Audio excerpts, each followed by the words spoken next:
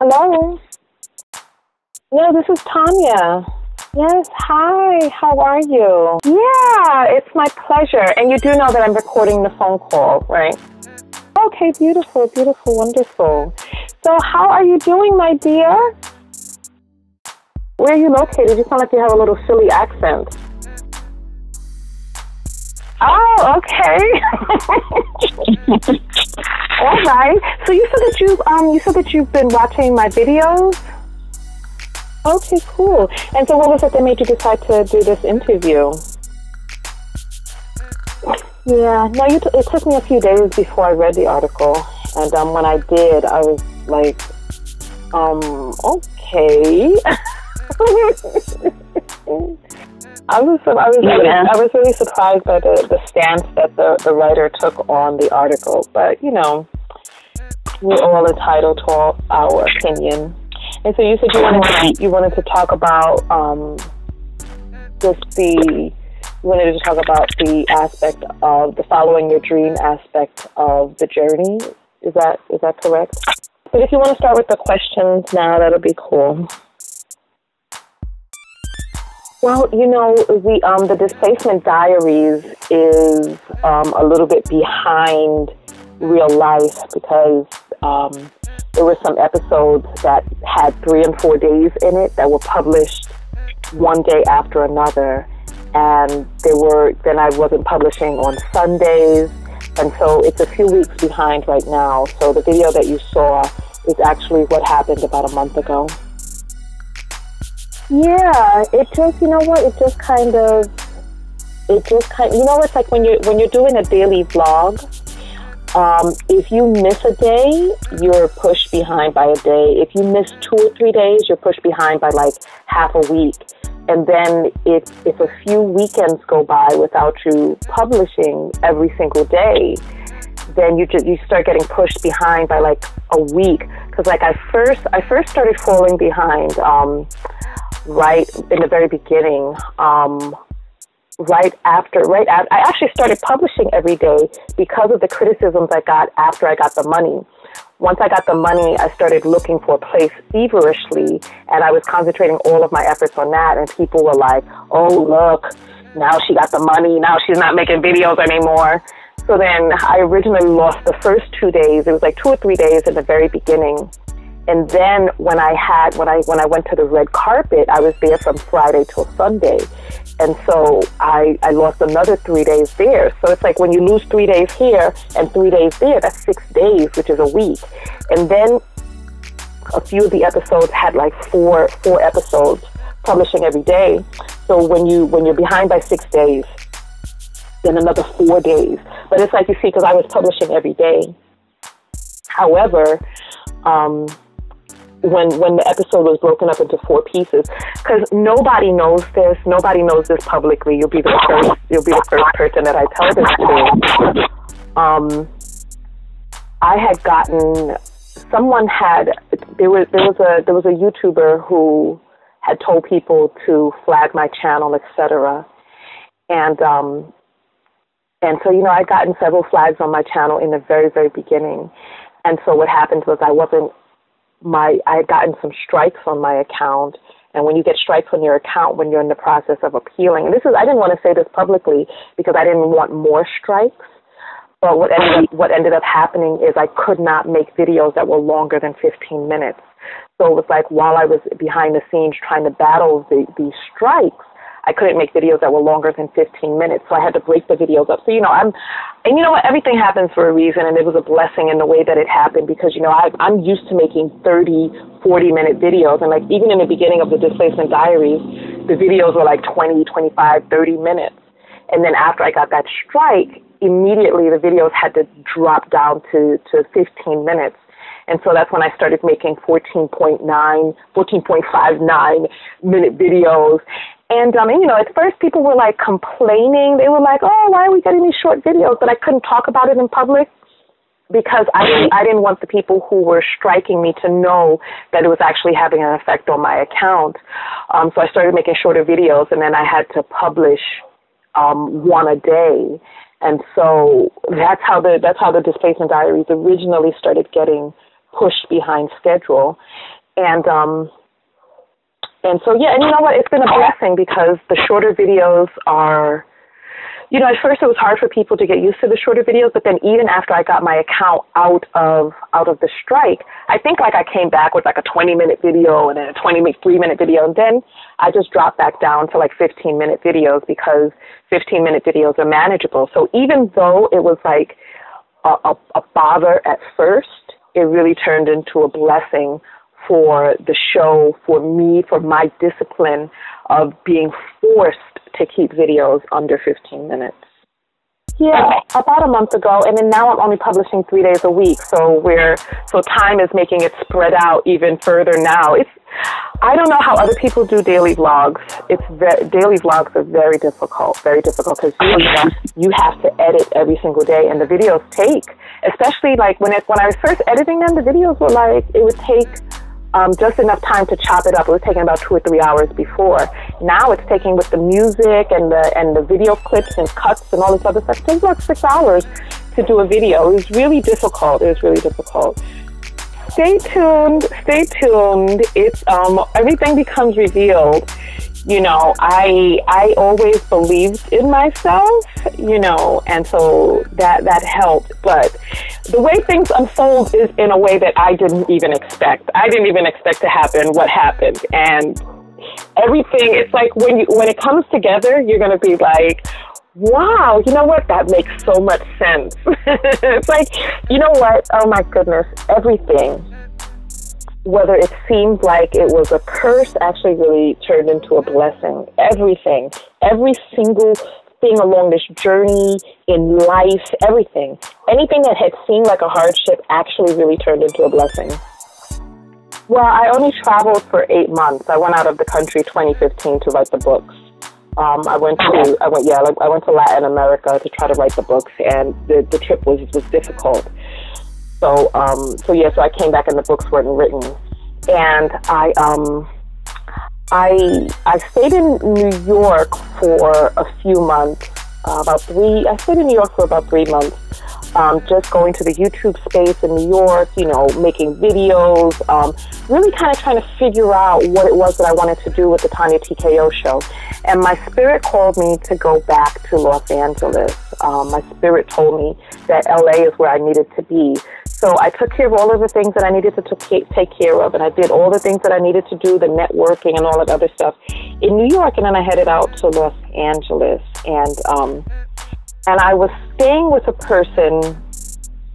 When I first went to Los Angeles, I don't know how much of the details of this story you want, but I was supposed to be renting one of the bedrooms in the home of an associate.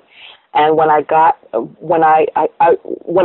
the situation was a lot different than I thought it was going to be, and I was actually sleeping on the couch. And you know what? It actually, the way that it turned out, when I was just to be fully transparent, 4 days before I was supposed to leave to go to rent the room inside of her apartment, she told me, oh, well, you know, my daughter is going to be staying inside the room, you know, so I don't really have the room to rent to you anymore, blah, blah, blah. And she was like, you know, you could stay on the couch for a few weeks. And so then I came out there, and when I was at the airport, I started getting all of these emails just from my different banking institutions letting me know that my accounts had been levied, that they'd been leaned, and that the money had been taken out of them. And so I had a few $1,000s left over after that long, extensive trip. It's like, I hear criticisms from people, and I hear that the average American can't go 60 days without a paycheck. And I went from, July 2014 to January 2016. I went a year and a half after closing my business. I went a year and a half, on the money that I had saved. And I only had a little bit left after that year and a half. And all of that was taken. It was all taken. Yeah, you're so funny. Yeah, but you know what? It was my fault. It was my fault. When I was out of the country, I wasn't getting the correspondences that were letting me know that there was a problem. There were a few different things. I didn't close out my business properly, and when you don't close your business and you're collecting sales tax, they will average what it is that they feel that you owe. So from 2014 until January 2016, they averaged what they felt that I owed, plus what I didn't give back. So, you collect sales tax and you're supposed to give it to them. So not all of the sales tax wasn't given back. And then on top of that, they had averaged what they felt that I owed. So it was a big mess.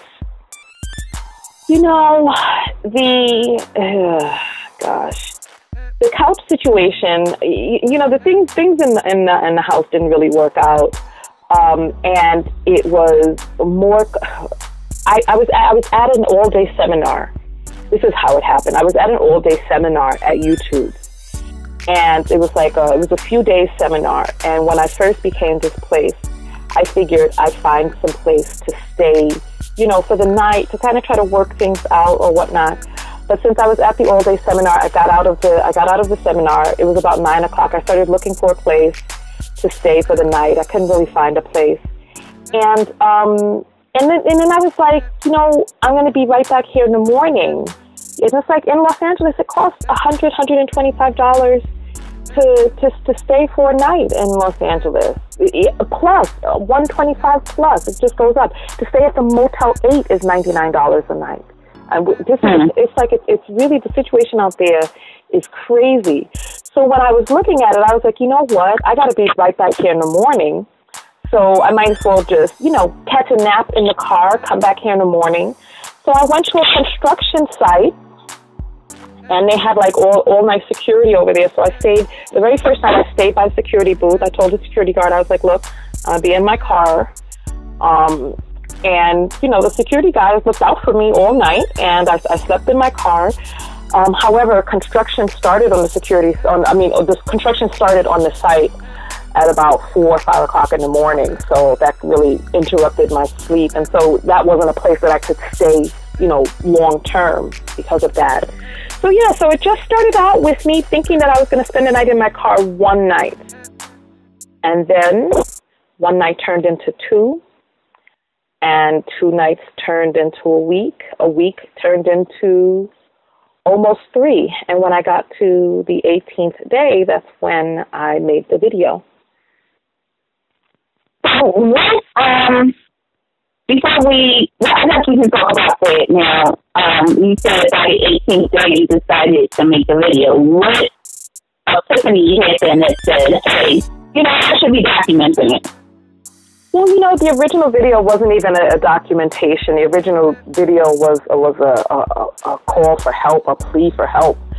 What happened is, because I would go to the Starbucks daily or the YouTube space to edit, to make videos, to just stay in the realm of creative people. Because I was in my car, I really didn't have anywhere to go during the day. It's like, where do you go when you have nowhere to go? You know what I mean? It's like I'm in a new city. I don't have no place to chill. What do you do during the day? And it's difficult to stay in the car because it's hot out there. It's hot during the day. So it's like you got to go somewhere. And the only place that I knew that had free Wi-Fi, a bathroom, and food was Starbucks. And so I met a guy at Starbucks. And we got to talking. And the guy told me that he was also displaced. He was living in his car. And I was like, oh, wow. And at the time, I really didn't know where to sleep with the car because, it's like I was new to it. And it was like I was staying in residential areas and people were going to school in the morning and all of this other stuff. And I felt kind of weird getting out of my car, parked in front of people's houses. So this guy said that he was parking on the roof of this big box store. And so I was like, oh, wow, really? And so, the first night, I parked up there where he showed me. It was a really quiet night. He was in his car up there. I was in mine. So I felt a little safer. And then the next day, I think he went and he spent the night someplace else. So it had been about 2 or 3 days that I was on the roof by myself, and that particular night, like the motion sensor, because like the lights, the street lamp things on top of the roof would go off. But this night, like the motion sensor was making the lights come on, and I heard some stuff outside the car, and I was freaking frightened. I was frightened, and I was like, I can't do this. I had actually I tried making a video the day before, asking for help. I had spoken to a subscriber of mine. I wasn't posting videos, and so like my subscribers were like tapping me on the shoulder, like, Tonya, what's up? We haven't seen you made a video, because it was January. I hadn't made a video since I think like Christmas, and I usually post videos once or twice a week, and so I hadn't made a video since even before Christmas. I uploaded a video around Christmas time, but I hadn't made a video like a month before that. And so it had been like 2 months since I made a video, and they were like, Tonya, where are you? Because I wasn't really posting. I just kind of like disappeared. And this one particular subscriber, she was like, where are you? And this is a subscriber that had been following me. Her name is Kim. She tapped me on the shoulder. She had been following me since 2007. And so I opened up to her and I let her know what was going on, because I was really embarrassed at first. I was really, really, really embarrassed. It's embarrassing sleeping in your car. It's embarrassing not having money. It's embarrassing being grown and not being able to take care of yourself. And, but I opened up to her and I told her what was going on. And she was like, wow, you should make a video about it. She was like, you always share the ups and the downs with us, and that's what we love about you. And so after she said that, I was like, yeah, she's right. I should at least let people know what's going on. So I tried to make the video.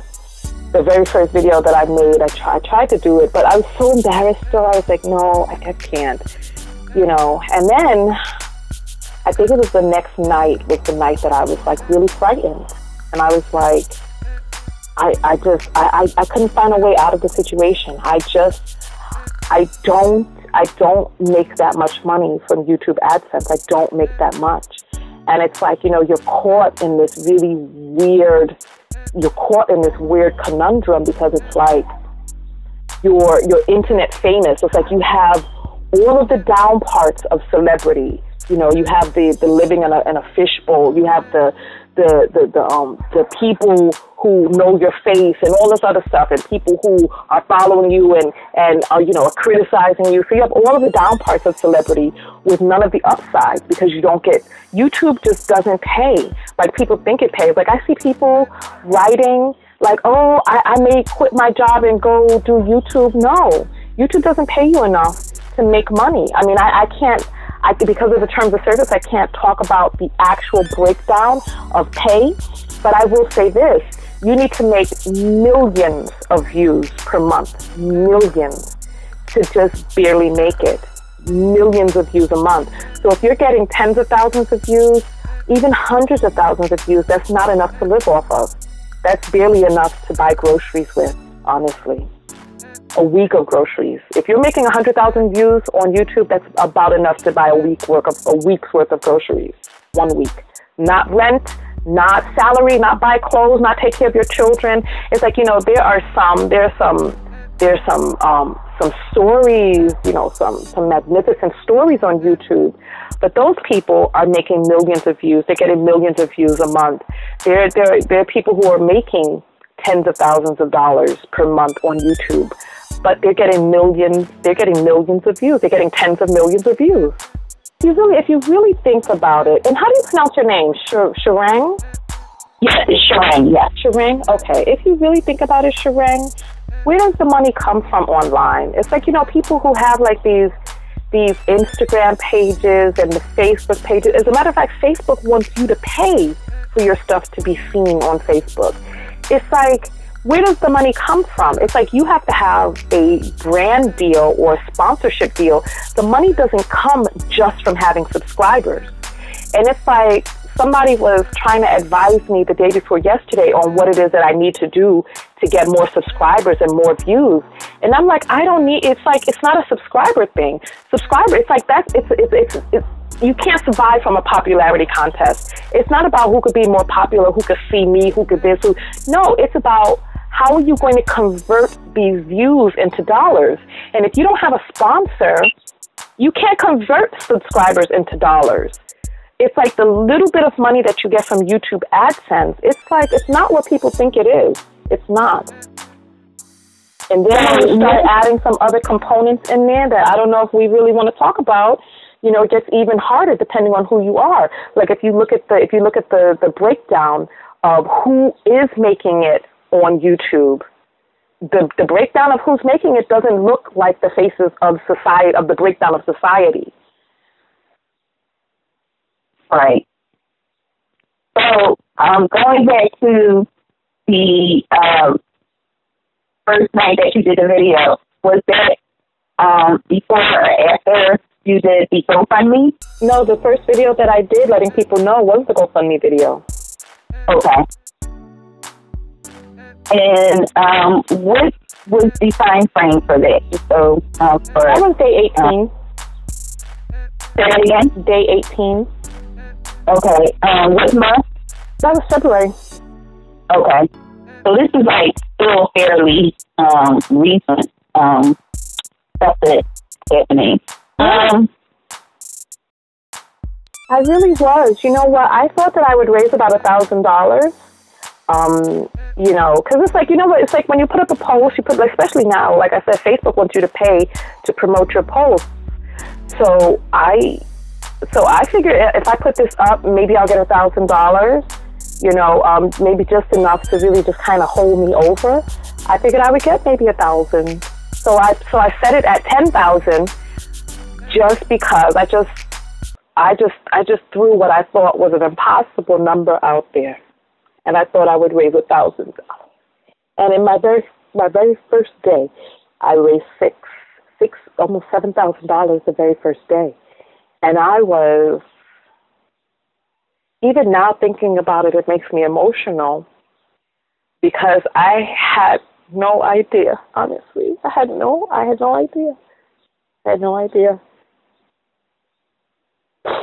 Yeah, it had to feel overwhelming, and it still has to feel overwhelming because you put so much work and time, and you never really know how people really feel about you, especially, social media, where you're more likely to hear the negative than you are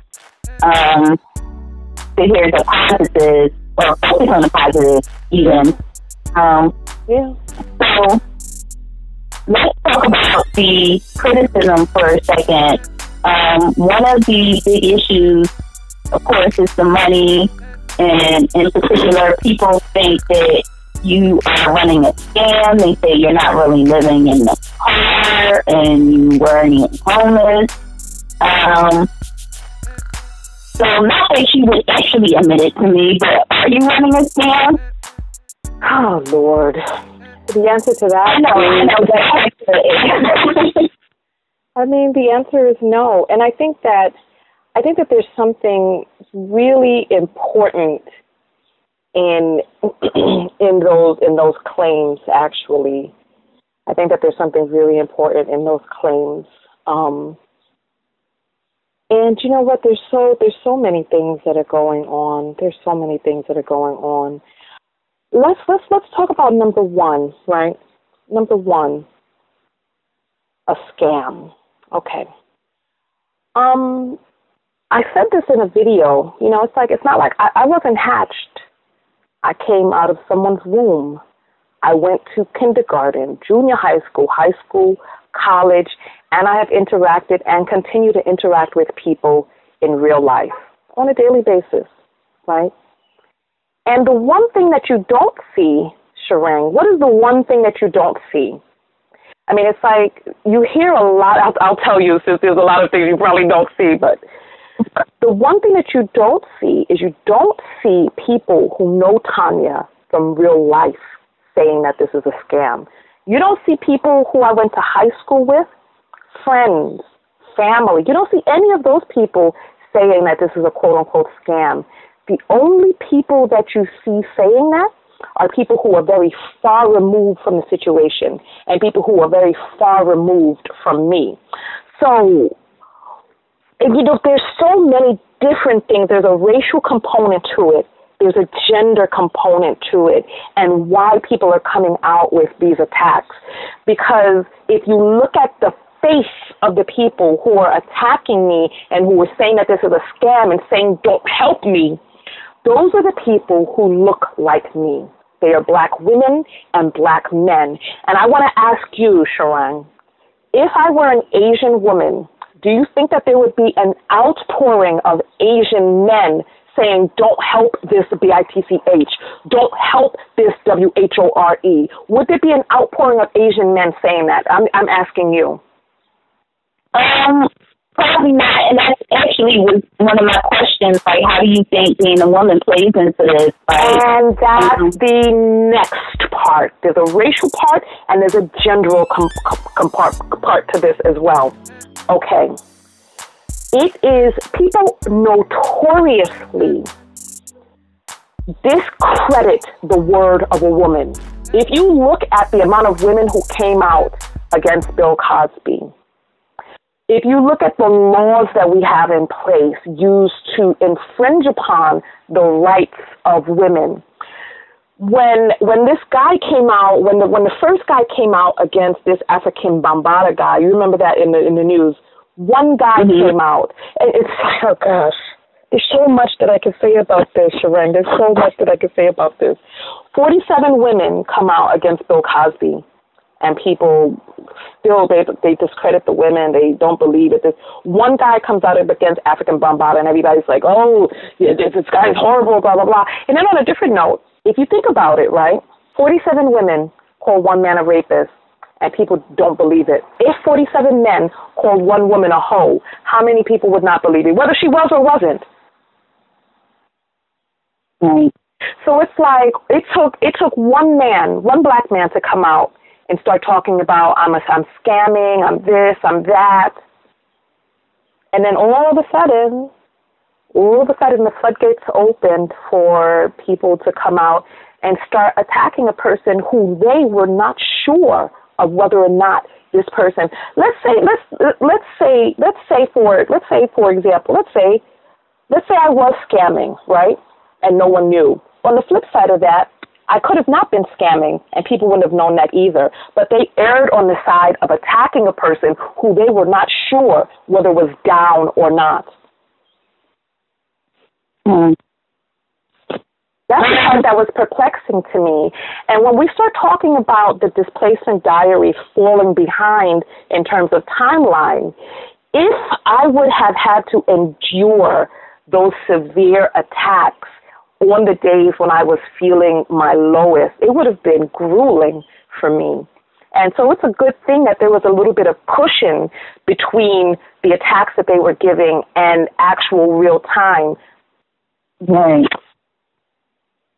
Are you still here? I'm here. Okay. It just got really silent. I think there are a lot of different things that are present in the Displacement Diaries, and you brought up a few of them, but it's even more complex than that. On the one hand, let me address some of those first. Yes, I think people are very unaware of what it actually looks like when Tony Robbins or Robert Kiyosaki or Tyler Perry, when these people say, I lived in my car, it sounds glamorous when you see the successful part after. You're like, oh, that was just a down part. And then afterwards, wow, the swan is unveiled. And everyone is like, oh, they're clapping and they're applauding for who it is that you are today. But they don't know what it looks like in the midst of it. They don't know about the emotional ups and downs. They don't know about the struggle and the journey and the trying to keep all together and the what does it look like if a person is living in their car? Where do you shower? What it looks like is washing up at the sink of Starbucks or going to the gym to catch a shower or trying to get a shower any place and anywhere that you can. That's what it looks like. It looks like going to the bus depot to brush your teeth. That's what it looks like. But you know, it's like, oh, it sounds so glamorous after the fact. And I think people, so that's one, people are not really fully aware and cognizant of what it looks like during the journey. Two, people are not really aware of what it takes to really start over. And if things do not cohere immediately, there's some stumbling, there's some faltering. In between, it's like when you're trying to latch on to the new life and you're stumbling away from the old one. That's two, they don't know what that looks like. Three, there are people who are afraid to know what it looks like. There are people who are clinging tightly to their jobs because they won't give themselves permission to try. And so there are two other things that are happening that branch off from that. Because they won't give themselves permission to try, the reflection of somebody else trying is glaring when it comes to them. It's a glaring reflection of their own unwillingness to do that for themselves. And then, conversely, on the opposite side of that, is the internal criticism that a person has for why they themselves would never allow something like that to happen in their lives.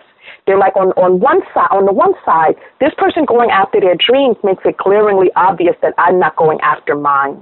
And so Tonya going after her dreams makes it glaringly obvious for the people who choose not to go after theirs.